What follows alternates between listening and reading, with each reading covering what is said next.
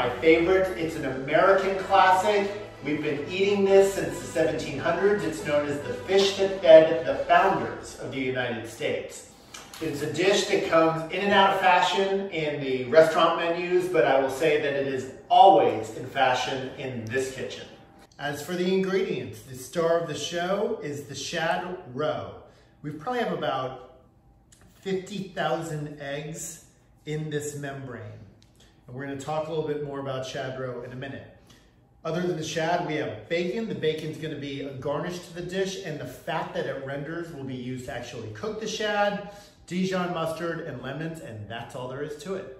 Okay, step one is I'm gonna drop 4 slices of bacon into the cast iron skillet. Smells amazing.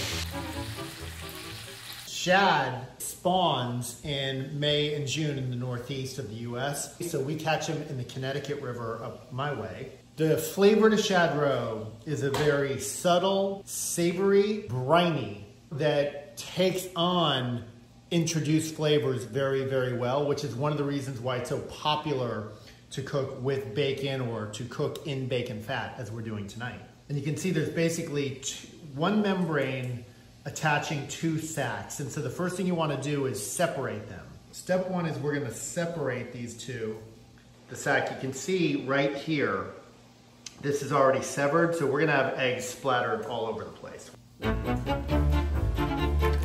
Okay, our bacon has been frying for about 4 or 5 minutes on a medium-low heat. Make sure we brown this evenly on both sides. Okay, time to take our bacon out. We're going to put this in a 200-degree oven to keep it warm but not overcook it. Okay, I can see I don't have quite enough bacon fat, so I'm going to add a little butter.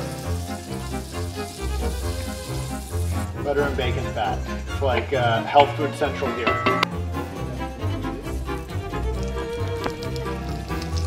We're going to cook for about 3 minutes on each side.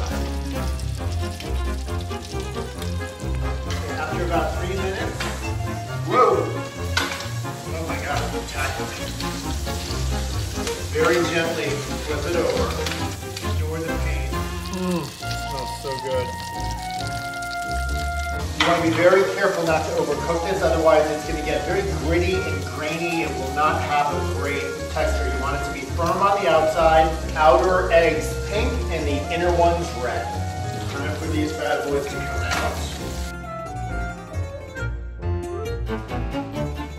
About 2 tablespoons of Dijon mustard. About a 1/4 cup of water.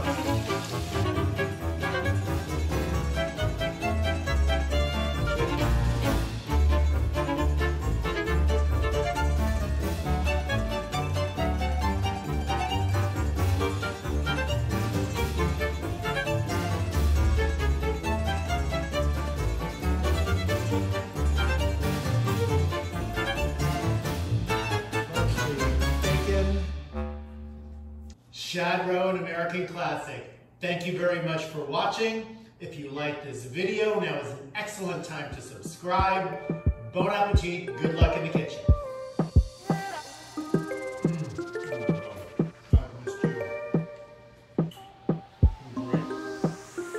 Well done.